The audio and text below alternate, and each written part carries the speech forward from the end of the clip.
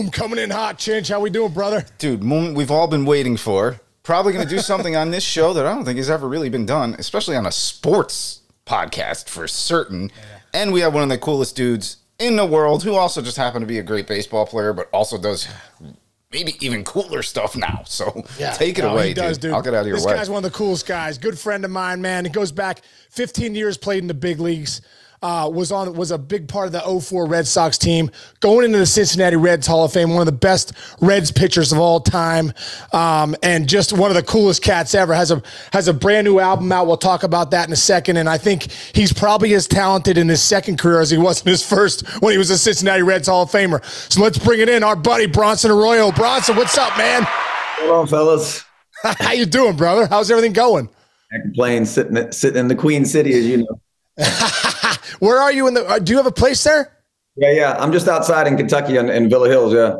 Okay. Nice, dude. It's not, people don't realize how nice, that part of Kentucky and Cincinnati. It's a great area. It's a great area to just be around, Yeah, for sure. Playing here for 9 years, it was like, how it is. You get traded so often, or you so quickly through baseball. Sometimes you don't get an opportunity to have a place that really feels like home, but playing here for almost a decade, man, it's really, feel like you're entrenched in the community and people still support what you're doing out in the public. And, Dude, we just missed each other too. You came and, it was funny how our careers came. You came up with the Pirates and then you went to the Red Sox. I was, with the Reds for those years. I left in 05 and then I believe you came in 06, right? Yeah, you came in 2006. Take us back to that a little bit because you're going in the Cincinnati Reds Hall of Fame this summer, which is so awesome. And take us back to your time in Cincinnati when you got traded there in 06. What did you feel like? Where was your career going? And did you feel like you were going to have the time that you did in Cincinnati and end up being a Cincinnati Reds Hall of Famer? No, I'm a creature of habit, as all of us are. You get to enjoy the city of Boston, man. You're showing up to Fenway Park and it's like packed every night and you win a World Series there. I mean, I dreamt of playing in that uniform forever. And they honestly just pulled the carpet out from underneath me when they traded me to the Cincinnati Reds. And it was like, just a gut punch, man. It was probably one of, few times in my life that you just felt like, man, I got a raw deal here. And, coming to Cincy, I was kind of in a bad mood, to be honest with you. I got here and it was like, just so used to the Red Sox being kind of like a frontline organization. We already had masseuses. We had good food out. We had rock stars. You guys are rock stars. You're going to Baltimore, man. You're coming down the lobby, having to get an escort to go to lunch because there's so many people in the lobby, right? And it's like, and then you come to Cincinnati and it was just I thought it was going to be quiet, but luckily I got off to a good start. I hit those 2 homers to start the season in 06 and really could start feeling the fact that this city was so appreciative of having some starting pitching. And then, the ball started rolling. I was an all-star in 06 and then the weight kind of lifted. It felt like, okay, I'm finding a home here. And then you start finding a way to make this place feel like Boston felt to me. And then over time, it felt like this city really honestly was more my speed in a lot of ways. It was a smaller town. It wasn't so critical of me being out at night. They weren't, just destroying you in the paper, man, So it was nice to play in a place that felt a little more relaxed. I could just go to the ballpark, play baseball, and people left you alone a little bit. Yeah. The city of Cincinnati, that's a baseball city, man. I mean, ever since the Big Red Machine, they love their baseball. And, obviously you being in that city was pretty great. What can you talk about a little bit about, some of the guys you played with when you were there, like Aaron Harang, you and Harang were kind of the tops of that rotation when you were there, that, and also you were pretty much around with a young Joey Votto. You know what I mean? And what was that like, man, seeing him first come in and kind of seeing him evolve as a player? Yeah. I remember the 2 things happened kind of in the first, early years there in Cincinnati. Got to Sarasota and I show up to the locker room when I just got traded, literally walk in the locker room. There's nobody left there except Aaron Harang, Kent Merker, and Ken Griffey Jr. I walk in and first thing I hear from Kent Merker is, looks like the karaoke team just got a little better, boys. I pitched against Aaron Harang, but I didn't know how special of a guy he was and how great of a pitcher he was. Really, I just pitched against him in Fenway the year before. And, it really was a nice match having him there because he really kind of like pulled the tide with me for those first couple of years. And also just, guys like David Ross and And like you said, Joey Votto came in '07. That was his first year. Honestly, he sat next to me in my locker. I tell the story sometimes. He asked me, the very first thing Joey ever said to me was like, Bronson, can I ask you something? I said, what? He said, I think if I do more charity, I'll get to the big leagues. I said that in front of the team the other day in front of Joey, and I don't think he even remembers that he asked me that. But, that first time throwing him batting practice, I threw Joey. I used to always throw live BP, and you know how live BP is that you guys hate it, right? Because guys hate it. I would always go into live BP and tell the guys what is coming, and I would go down and away with fastballs the entire time. So there's no chance of me hitting you, and also you can just work on something. So Joey, I'm feeding him just sinkers down and away, man. And he is just shooting me to left center field gap all day, and I'm like, wow, this dude's got a swing. Like you could tell there was something there. I'd never seen him play, but you could tell he wasn't trying to pull me. And that was the beginning of Joey kind of like turning into himself. Like 2010, but it was a slow turn. He was a bit unsure of himself. He was kind of a raw talent in a lot of ways. He barely had played high school baseball. So Joey was a guy who you really got to see bloom at the big league level and turn into what he turned into. That's right, because he was Canadian.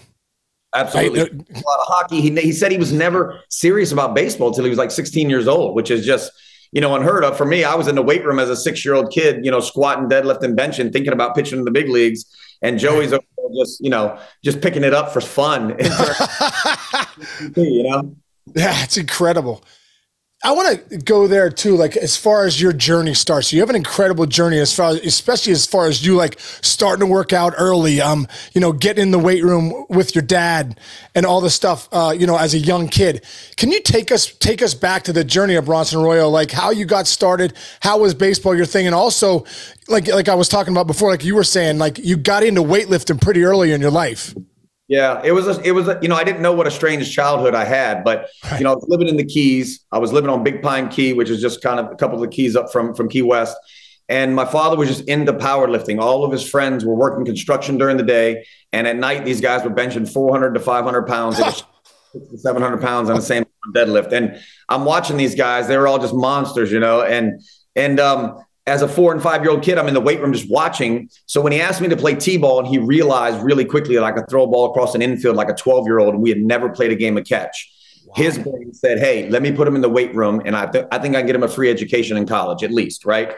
So we just start upon this journey. And because my father already had a template down of lifting heavy, never missing a day, being dedicated to the craft, taking supplements, resting at night, carbo loading, all these things that you do as a professional athlete, he was already doing in his own life.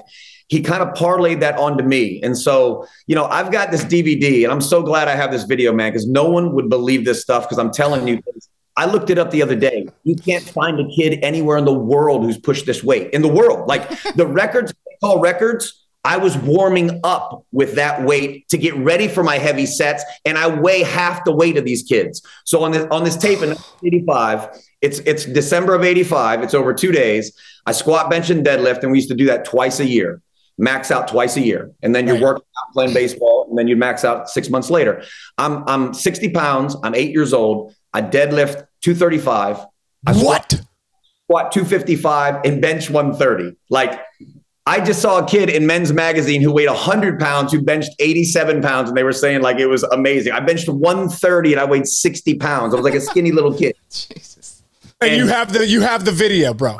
I gave it to ESPN one time. They showed it. We were pitching. I think when I was pitching against Wainwright in the Cardinals once. But I was looking. I was just curious, and I was like, let me see if I can find somewhere in the world that somebody has pushed more weight than me as a kid. I can't find anyone in the same universe with what I was pushing. Wow. Bizarre, but that led to me thinking about the game in a real strategic way. Because when you're a little kid and you're trying to push 5 more pounds and you're already deadlifting 230 and you're trying to get to 235, it takes you 6 months to do that. And how do you do that? You're talking about diet. You're talking about rest. You're talking about, my father used to paint colors inside the weight room where your eyes would visually be looking. So if you're squatting and you were looking up, he would have the ceiling painted these dark blood red colors or dark greens, because he had read that in prisons to calm guys down, they would put pastel colors. So in his brain, it was like, let's turn the opposite. So, he was thinking about strategy. And that is what also parlayed me into the type of pitcher that I was, the ability to beat people with this mental chess match and not just use physical skill to get over the hump. Wow, dude, this is incredible. That is absolutely. How old were you when you were putting up that weight? That was 8. I was 8 that year. That's the I'm 8 years old. I hadn't quite turned 9. And I've got all these unknown caller inside this inside the old weight room at my parents' house. They sold the house, but I cut the sheetrock out because in the original weight room we had there when I moved up near Tampa, we wrote all the records inside right on the plywood. There was no sheetrock. But then when he drywalled the place years later to make the gym a little nicer, he had covered up over all my records. So I cut a big hole out before he sold the house, and I videotaped in there because there's stuff like, by the time I was 16, I think I squatted 420, man, and I was still weighing like 125 pounds then. Wait, but when you were eight, did you look like Schwarzenegger? Were you like shredded like an adult?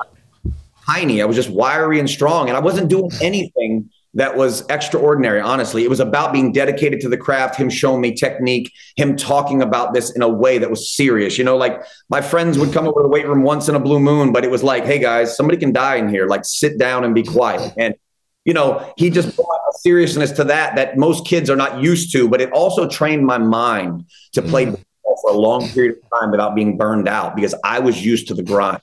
Yeah. Take me through that, brother. Cause obviously, the way you went about your craft, the way you do everything in life, if you know Bronson Arroyo, the way you do everything in life, you're so tough mentally.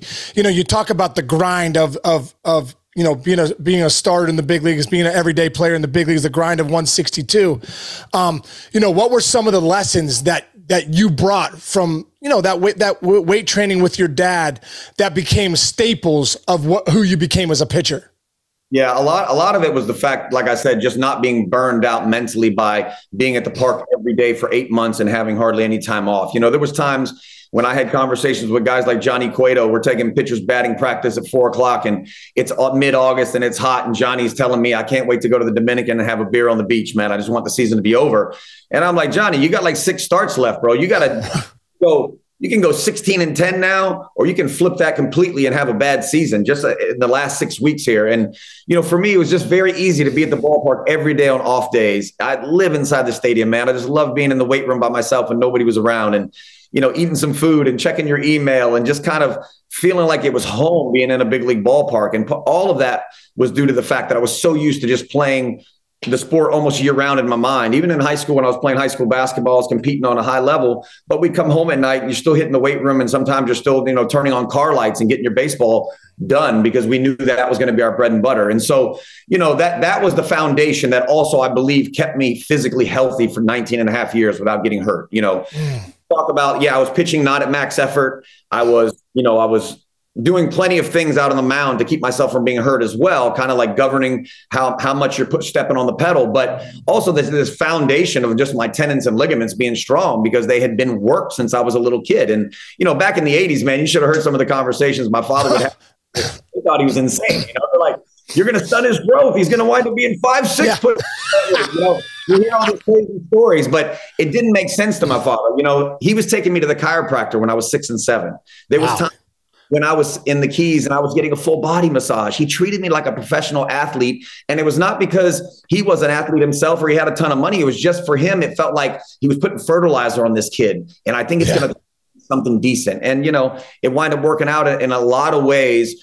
Even just being able to handle the minor leagues and grinding and not getting paid any money and knowing that, there was a prize at the end of this thing and keeping your eye there and being dedicated to the craft for all those years. Yeah. Well, he's so ahead of the game. That's incredible how he kind of brought you on the journey. What's so funny is now, people would look at 2023 and say, hey, your dad's a genius. Like if your dad talked like that now, oh yeah, he's ahead of the game. Which I hear stories about you too. And I know the same things happen to me where you try to bring a chiropractor or an acupuncturist into the stadium and they're trying to hide them in a back room. Now you got an acupuncturist, you got a nap room, you got all this crazy stuff.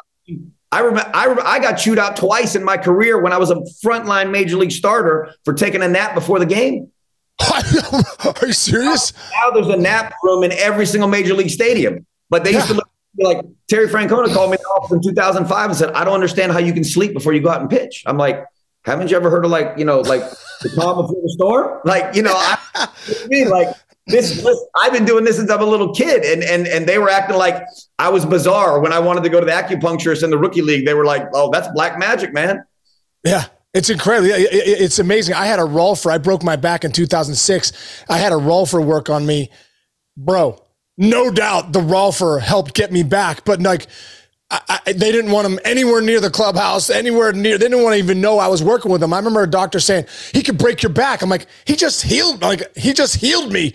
And like, you know, I don't know if he healed me, but I'm just saying he got my body back in alignment where I felt like, okay, now my body could really heal. But it is funny in the industry of the big leagues, man. They're very protective of any outsiders coming into that clubhouse. You know, I will say that's what I really loved about the Diamondbacks when I got over there for 2 years.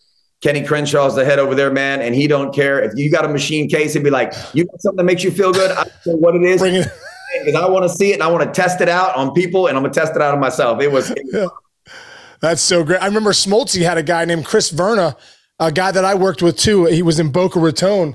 And, you know, I know the Braves at times gave him a tough time of bringing Vert in. Verna's like, and Smoltz is like, this is the reason I'm so flexible. This is the reason why, you know, I move so well. This is the reason I do 30 starts a year. So I love looking back and whatever the edge is, right? Whatever the edge is, Bronson, whatever's going to give me an edge, you know, over the competition, man. If it works, do it, you know?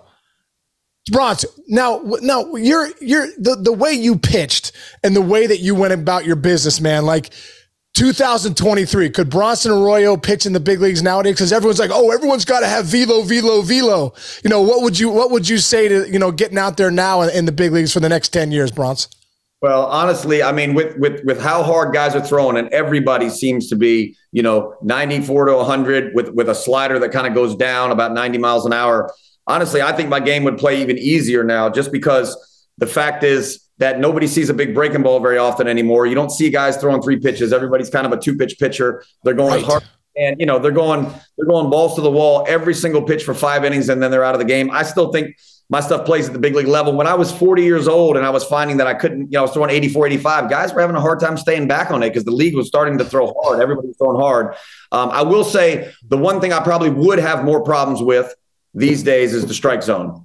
They have tightened up the strike zone probably since, you know, in the last 6 or 7 years. They are not calling the ball off the plate like they used to. If you take Greg Maddux, Tom Glavine, and throw them in today's environment, they would still be great pitchers. But I'm telling you right now, they'd have a hard time putting up a 2.5 ERA just out of the mere fact that you're not getting that little inch off the outer corners, and they're calling the higher strike zone. So it forces you to kind of think in a little different way. And in 2017, I could see some of the older umpires would still give me a little bit of that. The younger guys were not biting at all. And a guy like Joey Votto will tell you, when he was a rookie, he would just, you know, he'd have to swing at balls 2 inches off the plate with 2 strikes. And now he could just spit on it all day because they are literally calling right on the plate. And that's one thing that would hurt me because I needed a little bit of gray area on the outside to kind of peck at it.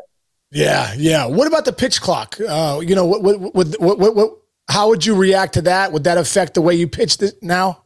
No, I was always a fast guy anyway. I really enjoyed kind of pacing the game. As long as things were going good, it wouldn't have bothered me much at all. I think most of the guys I played with wouldn't have been affected by it. A guy like Homer Bailey, who used to come up to the front of the mound, catch the ball, walk all the way around and rub the ball up constantly, he would be bothered by it. And there's some this year that are going to be, you know, it's going to throw them out of their game plan for a bit. But if you get the pace of play, you know, and guys just stay in there, I don't think it's that big of a deal.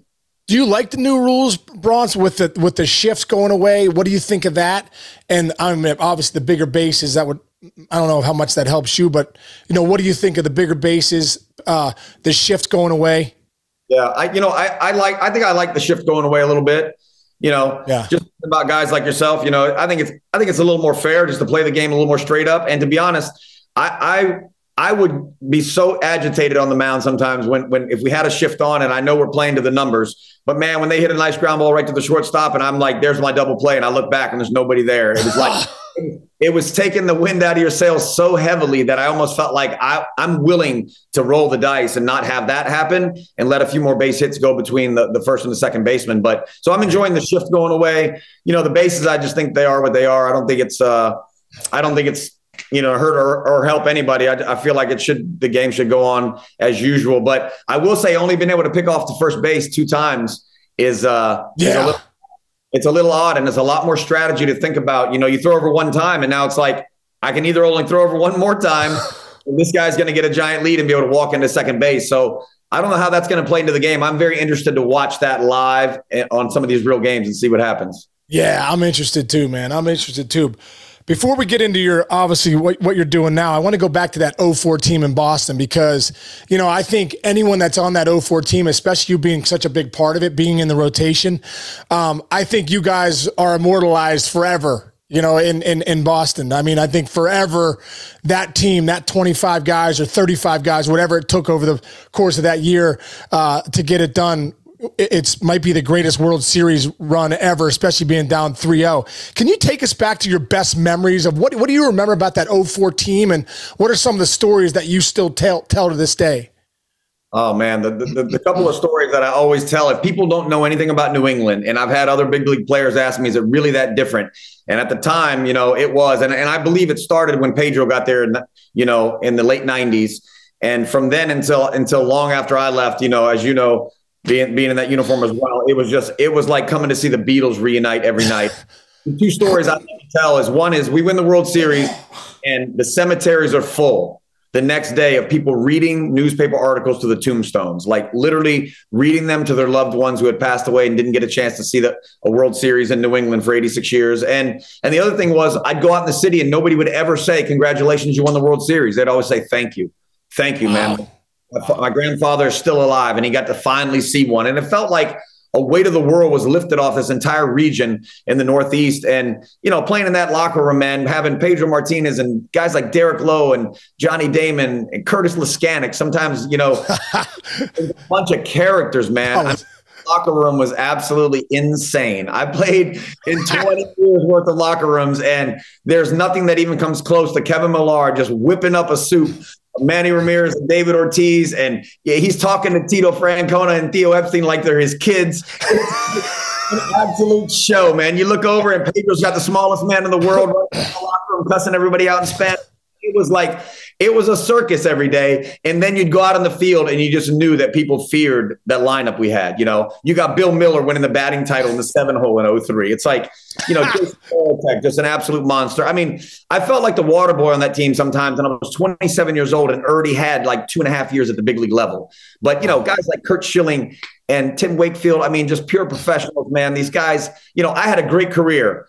And still, the top 4 guys in that rotation ahead of me all have more wins than me. You got 200. Derek Lowe's got 175. Wakefield at 200. Pedro's got over 200. Wow.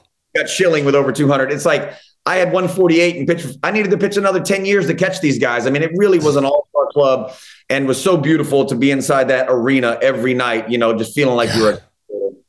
That is so awesome, man. That is so awesome. Like I said, even as a fan, I was still playing at the time, but watching that run when you guys down 3-0 to the Yankees and you came back to win, and then you obviously swept the Cardinals. But just going back to that whole rivalry against the Yankees was super special. And I love now, you're the band that you're in is Bronson Arroyo in the '04. Does that have anything to do with the Red Sox? Yeah, it's totally to do with the Red Sox. So it's we were trying to think of how to really highlight the guys in the band, right? Because Tom Petty is Tom Petty, man, but Tom Petty and the Heartbreakers is a whole different thing, right? Right. Heartbreakers are what make Tom Petty who he is live on stage. And so these guys had brought so much to this album as far as the sound of the album and the 3-part harmonies that I wanted to highlight these guys. So we're trying to think of names. We happen to be in Fenway Park. We're shooting some footage and some photos and stuff and rehearsing a couple of months ago.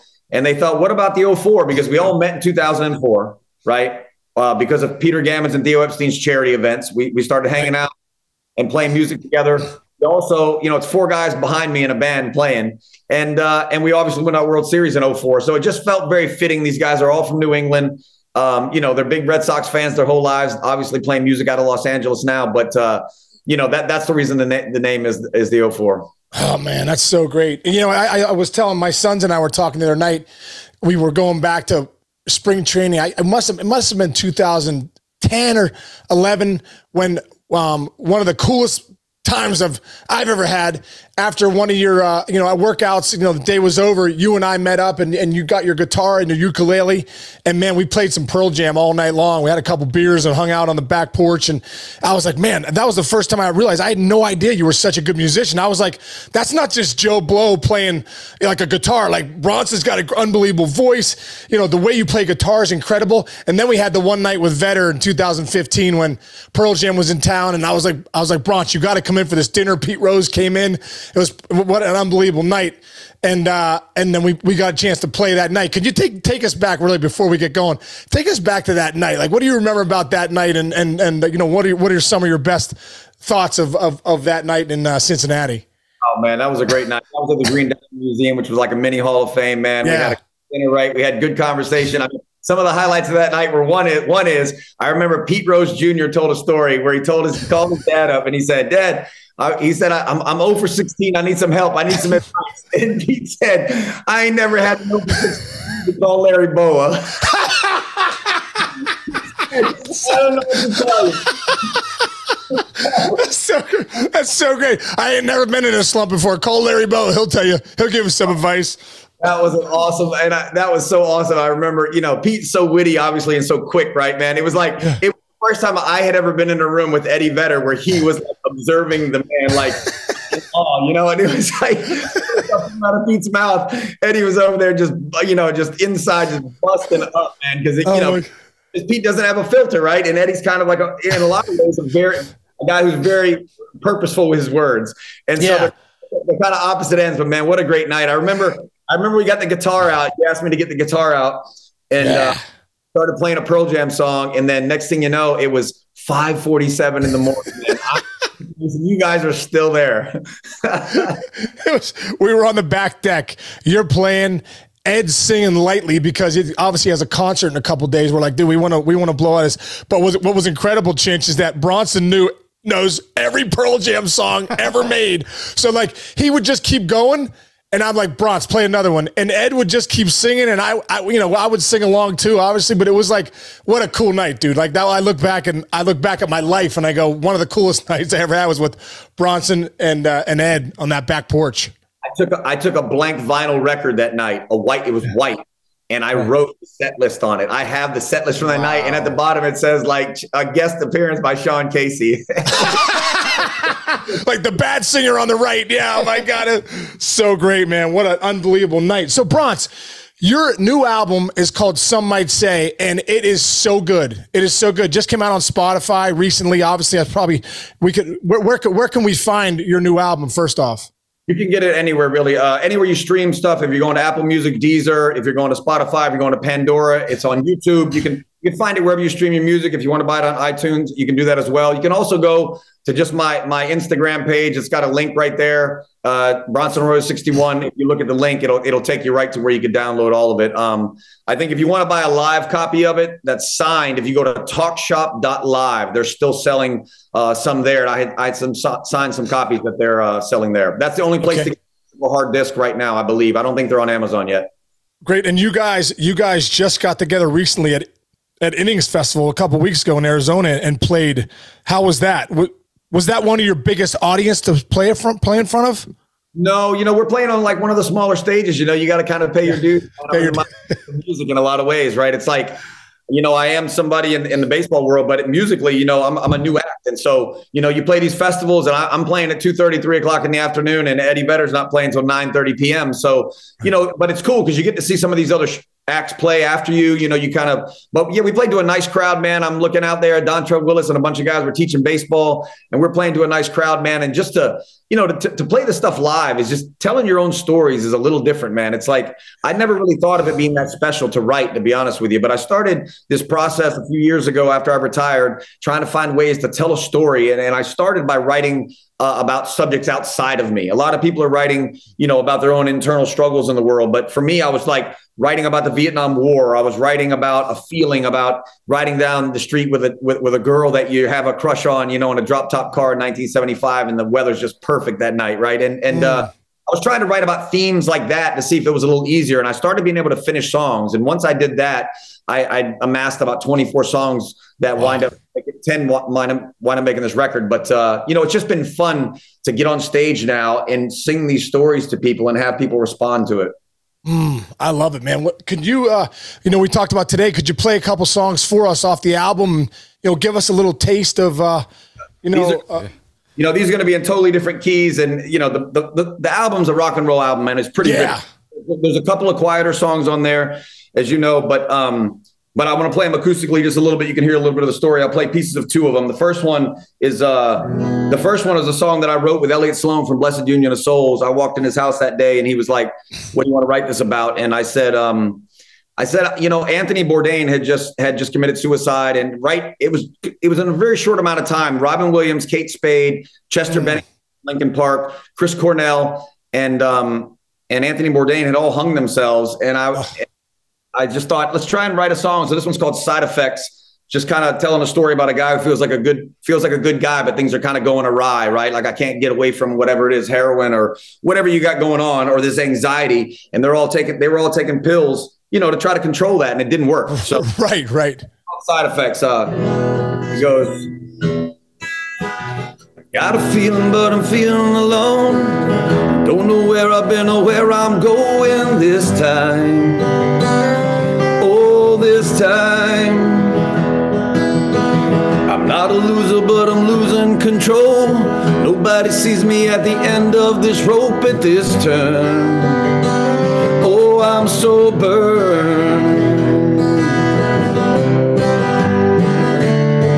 The painkillers, but there's no relief now. Quicksand is a bad dream, and it's the side effects, that's the cost of your cure. And it hides the rest of your loneliness, how much can you endure? Jekyll and Hyde, I guess, is the side effects. Oh, no. And then in the second verse,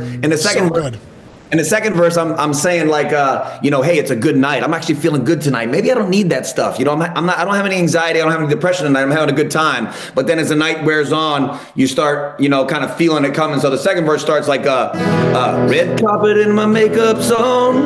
My star shining on the boulevard on this night. Yeah, I'm all right. Feed the viper the adrenaline rush. I can't contain it cause it's in my blood, my mind's eye. Yes, he's crossfire. I resist in futility, no. And quicksand is a bad dream, and it's the side effects, that's the cost of your cure. And it hides the rest of your loneliness, how much can you endure? Jekyll and Hyde, I guess, is the side effects. Oh, no. It's the side effects, Oh, no. Bro, that's so good. That is so good. It's Side Effects. And, I wrote these songs. Like some of them were written over riffs from the guys in the band. Some were written like that, just nice and easy. But I was trying to find a way to see if I could just finish songs. It was very difficult.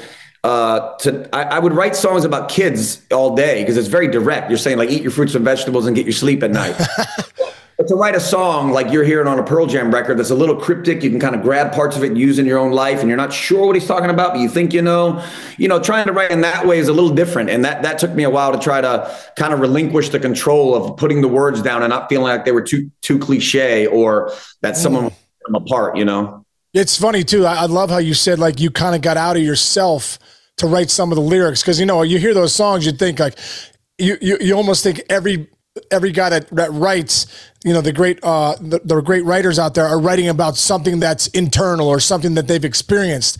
I think it's incredible that you've taken other people's experiences and made, really made that most of your album, right? Yeah. You're trying to, you're just trying to find a way to connect, with people. And for me, I've just been such an optimistic guy. Part of it was that being in the room with my father all those years, and him being like, it don't matter if you don't squat 230 today. We're going to get it tomorrow, right? It's like you went 0 for 4 today. Who cares? That optimism made me where it's very difficult to write songs that feel like they're coming from a dark place, but that's the stuff I enjoyed listening to my whole life. And so I was trying to write about some harsher subjects that wouldn't necessarily be about me, but that you could find a way to infuse a pinch of yourself. Every one of these songs has a bit of Bronson Arroyo in them, and kind of the thread that goes through the record is this optimism about living present tense, because we all will die very quickly, right? So I'm like writing about this harsh stuff, but there's little pieces in there, you know, in this song called Nights Alive, there's my favorite bridge on the whole thing. And the bridge of the song, it says like, what a beautiful night to share with you. And we can do what we want without any rules. I so remember these times, 'cause they won't last forever, not forever. And it's just this beautiful song about riding around in this car with this girl. And, you know, that bridge just really encompasses what I'm about. It's like, you better live for the moment, man, because it's going to pass quickly. And that's what you hear, that is me in this record. But so I'll play you one last piece of a song. This one's probably the prettiest song on there, called Never Let You Go. It's like a little acoustic ditty that I didn't know what I was going to do with. I found this chorus, man, that just said, love is all you need. And I'm giving an homage to not only John Lennon for writing All You Need Is Love, but I'm also giving an homage to Love Boat Captain, where Vedder says, yes, love is all you need. And I know it's been said before by John Lennon. And I'm saying, I know it's been said before by Vedder and John Lennon, but I'm telling you again, like, you better get some of it in your life, because it's the only thing that's passing on to, right? So great. That goes. Two stars are born just around the bend. One became the walrus in Sergeant Pepper's band, and they could both write a song with a little help from their friends. And as far as yesterday, you know it's gone. Imagine if it didn't end. Now we're blowing in the wind like a rolling stone. They say my voice is trash, yeah, but it moves your soul, and they're still sending boys and girls to war. Oh, I can't leave them alone. As I sit up in this tower watching kids knocking on heaven's door. So hold me close, don't ever let me go. We'll make it through this storm, and love is all we need. It's been said before, I'll never let you go, I'll never let you go.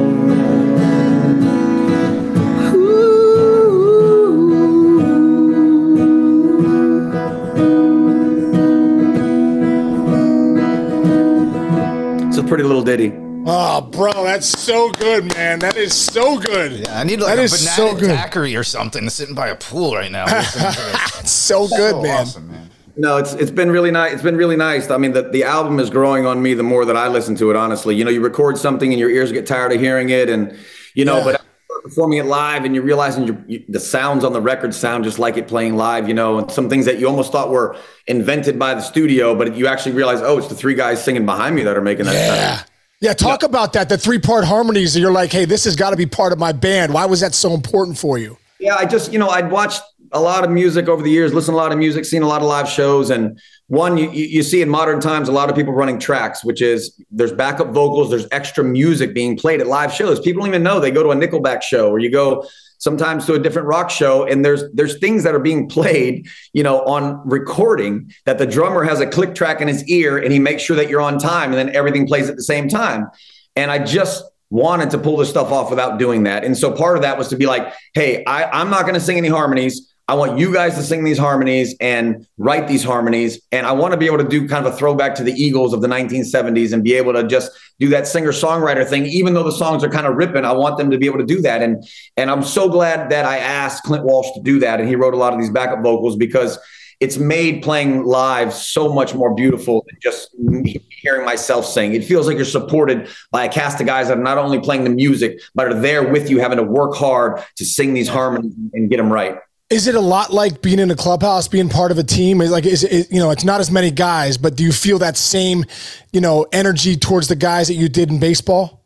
Oh, absolutely. It's like it's a brotherhood, man. It's like you're traveling together, you know, you're eating together, you're getting nervous before the show, and you see guys falling into their usual habits. Like, you know, you used to see guys stand in front of the locker, maybe they're taping their wrists and they're doing they got their shot of coffee, and you're starting to listen to your music, whatever it is. Well, these guys they're putting their instruments in their hand, they're starting to hit something with their sticks, and they're stretching, and you can see the anxiety building up, and we're about to do this thing. We're about to go to war, and you're having to suppress your adrenaline. You know, and like all these same things that are going on in the baseball locker room are happening pre-music show. Sure. Oh, dude, that is so great. You know, putting it all together, Bronson, it's funny when I think about your passion for where you're going in the music industry and your passion for baseball for all those years too. You, a few years back, playing with Vedder at Fenway Park. So you're back at Fenway, you're playing Black with Vedder on stage with Pearl Jam. What was that like, man? That is one of the greatest moments. You know, there's a lot of times when we think you say you can tell kids you can do anything you want in life, right? But there's sometimes that you manifest something, or that you think about something that you hope will happen and will fall into a certain place, and it doesn't always check out. But in this instance, you know, I had been thinking about playing that song with Eddie for many years, playing the guitar. I don't know where this is going to happen. I don't know if it's going to be on a back porch like I was hanging out with you, or if it's at the Green Diamond Museum, or on a stage with Pearl Jam. And Eddie's given me the opportunity several times to jump up on the stage with him. And that night in Fenway, man, playing with the whole band and being able to just, you know, sing the backup vocals without him saying it to me. Like, we didn't have that conversation before the set, and he looked over at me and I was like, I think he wants me to sing the backup vocals. And like in front of 40,000 people, you start singing the backup vocals, and then him just being so dialed in to get 40,000 people to turn their phones on, stretch the song to 8 minutes. I'm watching the moon literally just bounce off a tarp on the mound. And thinking, man, I can see this beautiful field where I won a World Series. I'm playing my favorite song of all time with my favorite band of all time. And it just would never get better. I mean, if you told me, Bronson, hey, here's your World Series ring, you can have that moment and give up your ring, I would give up the – now, I wouldn't give up the experience of winning a World Series. That was my life's work. But the actual just piece of jewelry, you can have that. I'll take the stage. So great, dude. Dude, I remember – I think we talked the next day, after you'd done that. And I remember just being so happy for you. I'm like, if there's one dude in the world to sing up there with Pearl Jam and Ed and be ready for the moment, bro. But you were ready for the moment. The fact that you were such a good musician, you were able to get up there at Fenway Park and play, man. What a cool story, man. Forever. You know what's great about that night too is I had played one other time before that with him where it was just me and him on the stage, and I couldn't really listen to his vocal while I was playing because I was trying to focus to make sure I didn't mess up the guitar parts because there was no net below me. I didn't have band time. When I got to play with the whole band, I knew the band was going to sound amazing no matter what. It didn't matter what I did. So I really got to take it in. I was listening to his vocals, singing along with him, had a little jam session off to the side with me, Ed, and Stone Gossard for about a minute and a half. I'm McCready on the other side, just absolutely destroying it. Like, you know, I'm taking in these moments as it's happening, which is very difficult to do on that high of a level sometimes, you know? Yeah. Wow, man. Absolutely incredible. So, yeah, man, Bronson, we can't thank you enough for coming on, and this has been incredible. This is the first time we've ever had a real live musician play for us in the mayor's office. So Chinch and I are fired up about that. We know our listeners will be too. Bronson Arroyo in the 04. Some might say is the new album. Go get it. Go listen to it on Spotify. It's incredible. I just listened to it the other day. It's so good. And Chinch, do we want to do the last thing with Bronson with the yeah, we can do that super quick before we go. Yeah, really quick, Bronson. We had this whole thing this week about who was going to be our guest on Monday, and we were doing funny answers, and this is how. So interesting. So look, we did a silhouette. I don't know if you can see that. That's actually you. That's actually people were saying Randy Johnson. You know, we were saying funny answers only. People said it's either Juan Marichal or it's Bronson Arroyo. There you go. All right, so I'll rip through a couple of these, and we got to pick a winner. Who's going to get a Casey T-shirt? You're going to get a signed ball. We'll do this really quick. All right. The Hustle In wrote David Lee Roth, which is a fun one. Okay. We got Rocket holding flowers. Somebody said Brian Boitano said Lany. This one I kind of like. Glenn Myers, Marge Schott's pool boy. I don't know where we go with that. That could be true. K. Brian White said, Bronson Pinchot, don't be ridiculous. That's a Perfect Strangers reference, if you remember that show. Let's see. Carlos Pena, former baseball player, chimed in. That's Charles Bronson from his never-released karate movie. That's not bad, Carlos. Louse My Dog wrote, the love child of Fabio and a Roquette. One more. Nuke Lelouch, a cat bathing itself. And then Mitch Kramer from Dazed and Confused. Are there any of those? Oh, this one guy wrote, I was typing my answer, but A-Rod knocked my phone out of my hands. I think that might be the winner. What do you guys think? That's a good listeners, bro. Those are some really good answers. What do you think, guys? What do you think? I like that. The last one was good. There was one other good one too that I should have wrote down. Let's see. The Bronson Pinchot one. We got Pena's is good, but we don't need to have him get assigned. Yeah. What about what's the Rockettes one? The Rockettes one. It was a. Hold on. Where'd that one go?